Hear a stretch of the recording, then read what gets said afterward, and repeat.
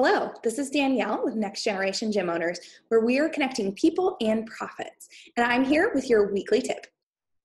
Today, I am going to give you 3 ways to maintain your recreational class basis over the summer.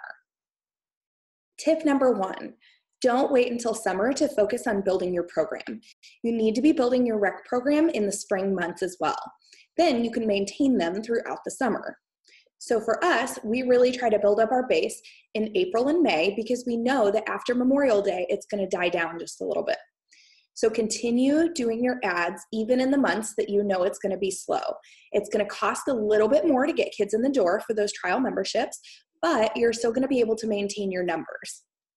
As kids disenroll for the summer, you're going to have a whole new batch of kids who are coming in who maybe have more time in the summer and are able to take classes. So don't give up on that marketing just because you know it's going to be a slow season. Number 2, reconsider your makeup class policy if you don't currently offer them. It is so tough as a gym owner to be able to offer makeup classes, but it is the one thing that I think really sets us aside from other programs.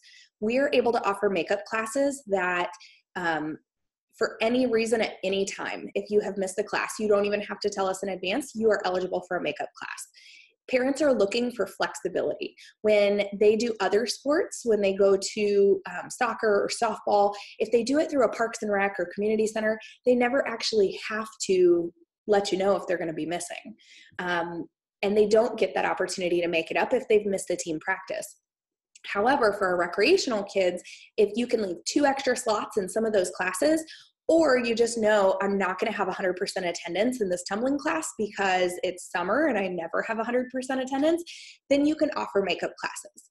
Most of your class management software options will actually allow you to schedule that makeup class as well. We do it through Jackrabbit, and it's really easy to just schedule a makeup class or to show that when an athlete is absent, they are eligible for a makeup class.